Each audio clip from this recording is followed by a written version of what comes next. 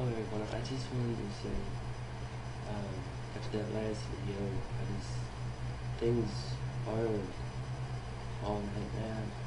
Whenever I moved here, you can see this necklace around my neck.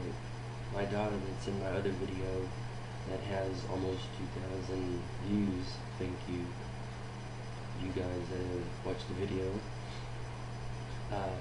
My daughter come walking up to me and she said she found this necklace in the yard, and she said that when she saw it, it reminded her of me and she wanted me to have it. And it is really pretty and it goes good with this, I think. But she brought it to me and she said that it reminded her of me and she wanted me to have it. So she gave me this and I'm going to keep it forever. My kids are supportive, but my wife is not. They've come up to me and told me that if we split up, that they want to live with me. Two of them have said that. The others haven't really said anything to me at all. And that's part of the reason why I'm going to be here another year, because my oldest son, he will be 16 next year. And I want it to be where, you know, he can make that decision to come and live with me, you know, and I don't want to just leave here and not let him have that opportunity to go. And it puts my kids a year older, and it'll help things kind of level out. With that being said, my new job I've got, I wanted to kind of talk about that a little bit.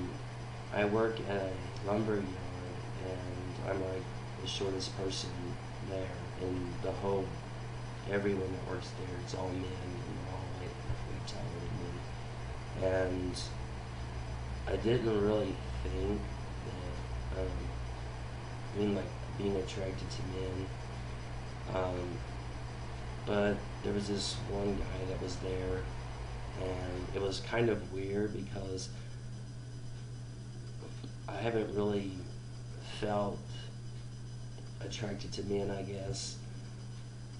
I don't know if I blocked it out or something, I don't know.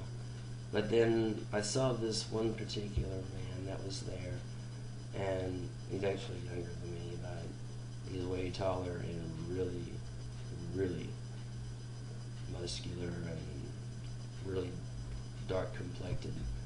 And I was really attracted to him, and I was having difficulty even doing my job, because I mean, he was like right across from me, and he's like the operator of the machine, and I'm like over here putting sticks down on these boards. And so I felt really uncomfortable around him. And at work I've had, I don't know, I feel awkward now than before. I feel like I don't fit in. I feel like I've had several moments where I was very dysphoric. I mean, oh my goodness. I mean, I had to back up and get away, you know, just because of how I was feeling. So, I mean, I don't know why this seems like now I have more dysphoric feelings than what I used to have, and I really don't know why. I mean, I blocked things out for so long, but then now I'm wanting to be myself, and I'm wanting to come out and be more public, and it's complicated. I've actually had a couple of instances where, I mean, in one thing, I was at grocery store, and there was this older woman and this man that was there, and me. It was, she was talking to her husband, and he was kind of standing in the way, and she said, "Get out of him way," I mean, get out of, I mean, it was kind of weird, because it's like, for one instance, she saw me as a girl, but then when she actually, as she looked up and saw that I was, I mean, the way that I looked and stuff, she switched and went from him. And another one that me and my wife both, we were eating at Denny's, and the waitress walked up and she said, "Can I get you ladies something to drink?" And then she looked at me, and then she was trying to apologize, and all I wanted to do was say she was right, but my wife was sitting there, and all the things that we've been going through, I just kept silent. I didn't say anything. I have thought about getting the back part of my hair cut off, just to let the top kind of come out with it. But I haven't done anything yet.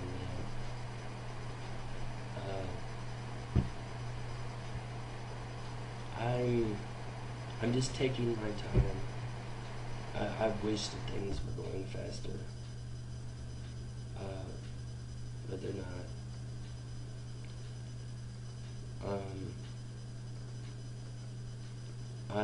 I don't know how many videos I'm going to be able to make. My wife just happens to be at her mom's house for the weekend, and she took the kids with her. So I'm here by myself, and I've got a new laptop and new internet access,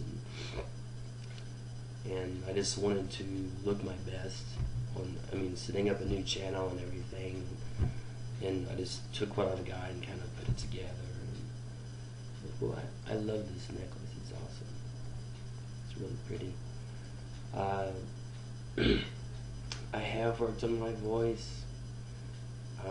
I still can't seem to get it where I want it, but I did figure out that the muscles that overlay the larynx are one of the languages that I was kind of looking into at one point was Arabic, and there is a certain sound in Arabic that is made that you don't have in English. And it requires those muscles to kind of come in really close to each other in order to make it. And I have a word, haqq. It means truly, and in order to make that sound, you have to pull those muscles really close together and force air through really quickly. And I'm also learning to breathe with my diaphragm instead of my chest. I try to relax the upper half of my body. I'm wanting the muscles to kind of shrink down, and the only way to do that is to stop using them. And I don't know if you guys know, but your body has everybody thinks you only have 2 lungs, but actually you have 4 chambers. 2 sets of lungs, but 4 chambers. You have the upper set that you breathe with as you take in lots of air with the upper half, but then there's a lower set of lungs also. And you can breathe with your diaphragm, and you take in less air. So you can breathe with the lower diaphragm, and it will, whenever you're talking, when you're breathing with your lower diaphragm and you're talking, it pushes less air through your larynx. And the whole learning to speak with a more feminine voice is, I feel like I'm going through puberty backwards because I push air through too quick and it vibrates really loud. And then sometimes it's like back and forth, and learning where the actual area is where I want to stay out is kind of complicated. And sometimes I even forget where it is, and I'm like, but for 2 months, where I've worked at now, everybody wears earplugs, and it's like really loud, and I like talking to myself anyway, but I can hear myself talking with the earplugs in. And it's like I really don't know what to talk about, so I just kind of been counting to 100, and I will use different tones, sometimes it's really low, and sometimes it's really high, and I'm trying to have an equilibrium between the two, so that I can just kind of find that area.